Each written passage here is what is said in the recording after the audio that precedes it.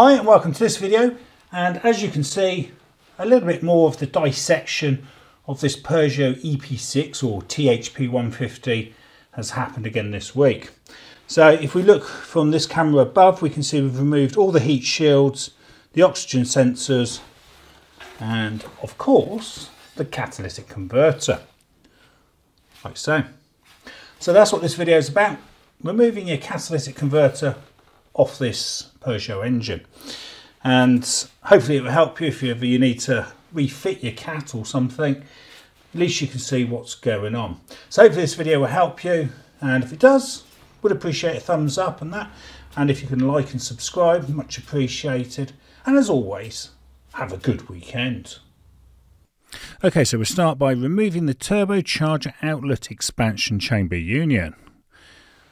So that's on top of the engine, and that goes from the turbo to the intercooler. So that's held on with two screws which are removed with a 10mm socket, and also an 8mm socket for the sort of Jubilee clip on the other side.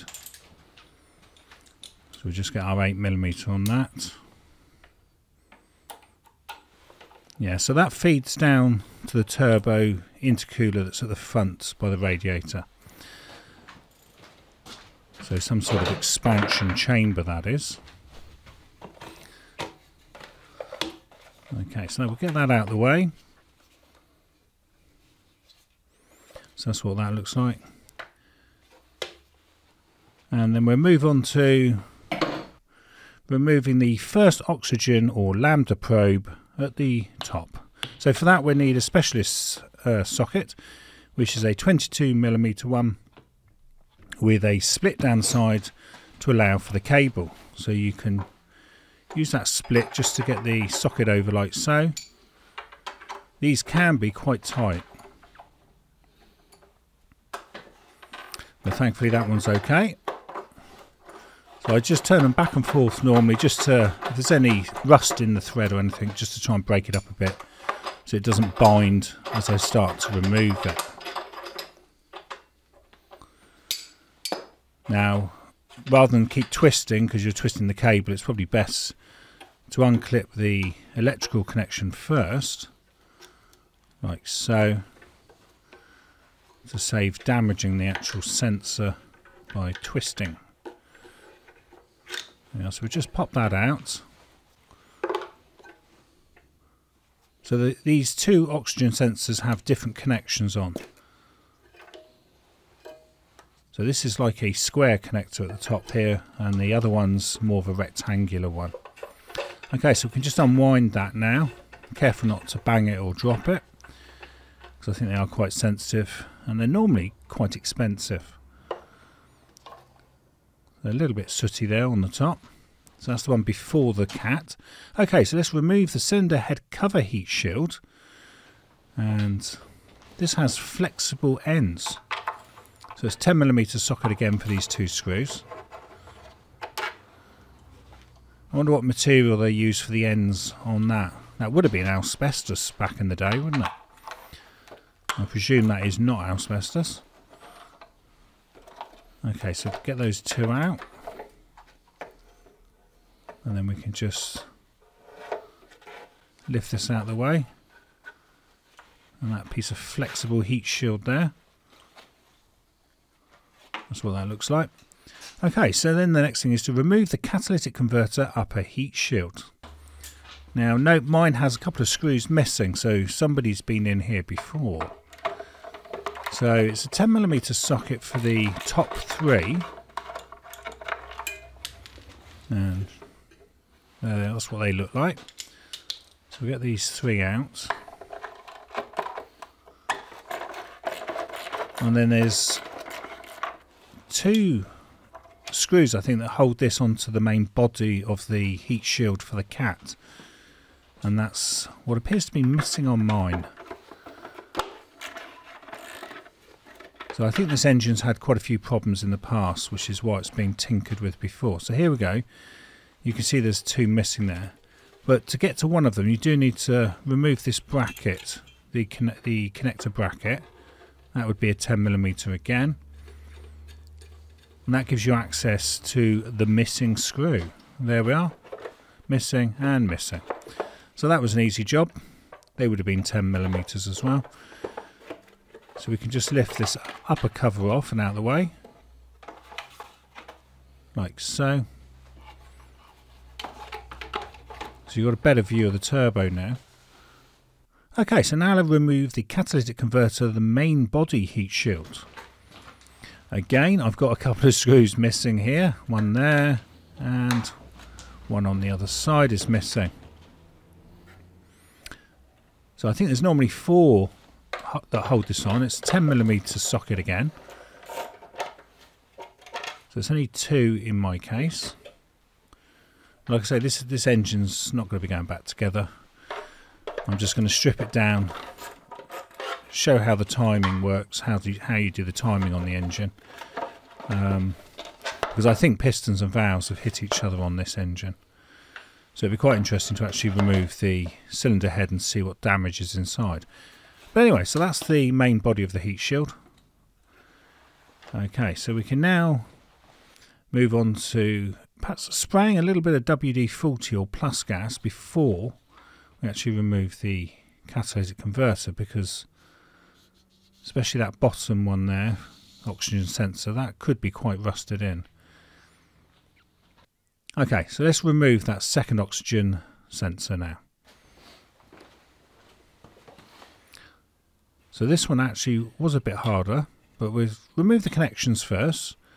So like I say, this one's slightly different. This is more of a rectangular shape, so you can't get them mixed up because they are both different.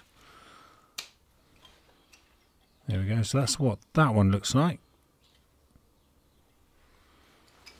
Okay, so going back to my normal 22mm split socket,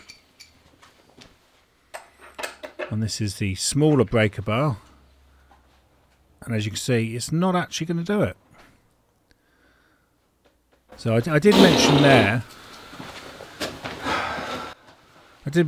that when you do retighten these, it's 45 Newton meters.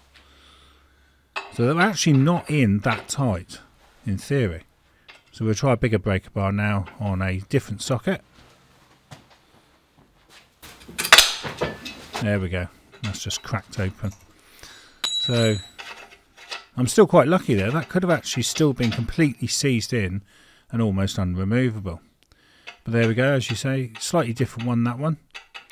I'm sort of tapping it there very gently, but you shouldn't knock them. Okay, so let's remove the catalytic converter now. So we've got 5 nuts that need a 13mm socket. These two are a bit rusty, so I'm just tapping that on there. Okay, so let's get these 2 bottom ones on. When you come to refit this, you actually need to tighten the first 3 at the top by the turbo, pre-tighten those, then you put these 2 nuts on, and then you go back to the 3 at the top and fully tighten them. Obviously if you tightened the ones at the bottom, it would make the joint at the top probably leak.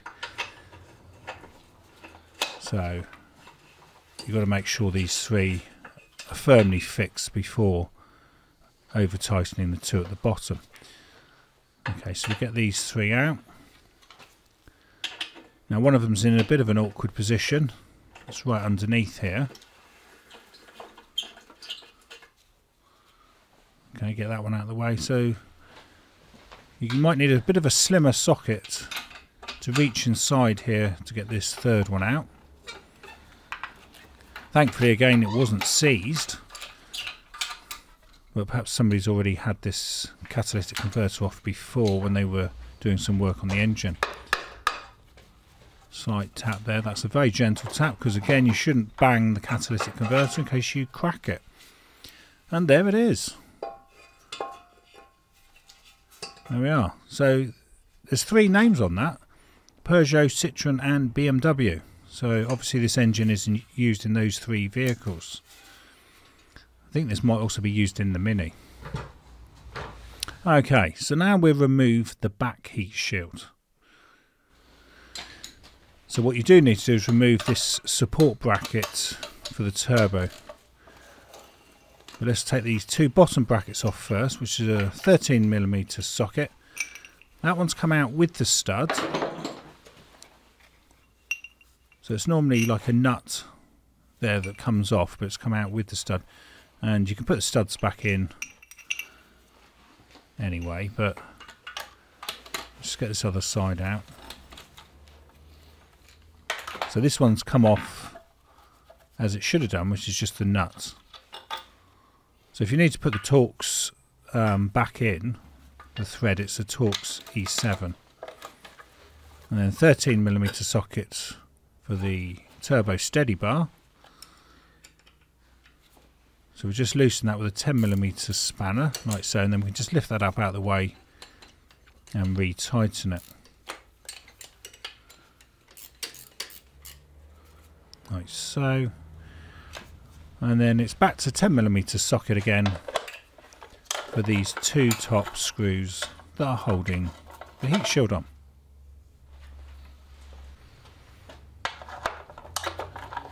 And lastly this one.